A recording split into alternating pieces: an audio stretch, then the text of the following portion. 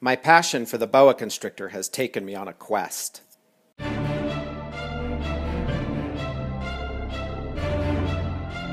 going to be all about confidence. I'm going to show my hands. Distribution from all boa constrictors. It goes from South America through Central America all the way up into Mexico. We'll transition them onto adult mice, and after just a few short months on adult mice, you'll notice a huge increase. You don't want to put a huge lump in your animal starting them out. If you follow our same methods of feeding, your boas from babies to adults, you're going to want to find it. So you kind of got to gauge each animal every week. A water dish, safer than they would on a paper towel. A fact that we have found is that when the snakes... If you're having problems with your baby boas, it's going to be one of two things. Then you're going to have a lot more success keeping that animal alive longer.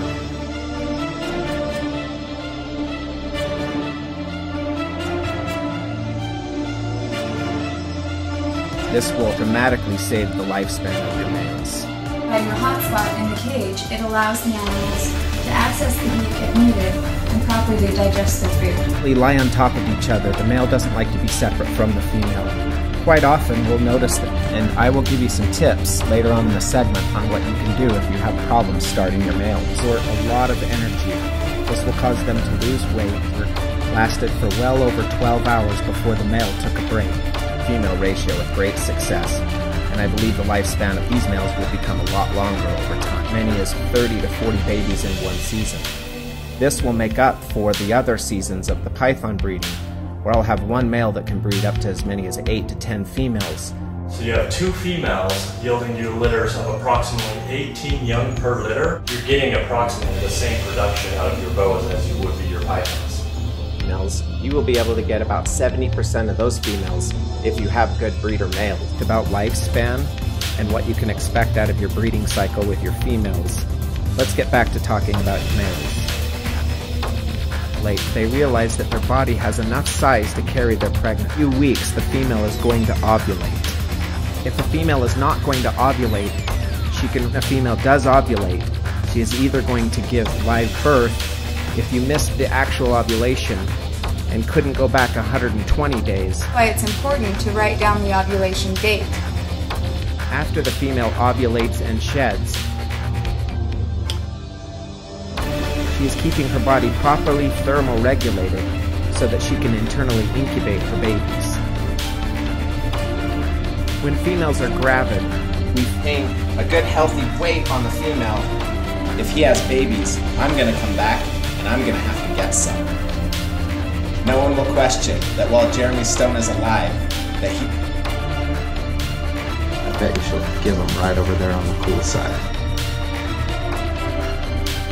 Breeders have a tendency to want to overstretch our males, and I understand that. But if you want to maintain a healthy collection, you really have to keep your eye out on the animals. Make sure they're not overstretched and overbreed. But as I started to film this girl, she took about 3 hours to finish her babies.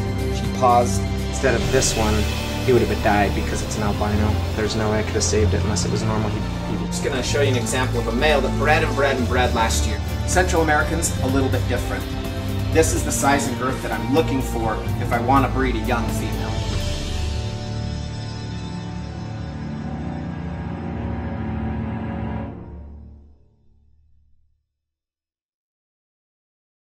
Males really will expend a lot of energy. They'll twist, they'll pull, they'll tug.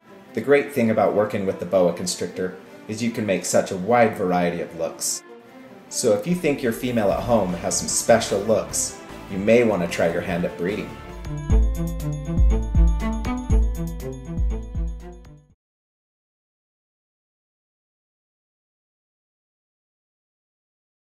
In just that 6 months, from that 6 month to yearling size, they grow a ton. From the 6 months to a year age, you're going to see a lot of growth.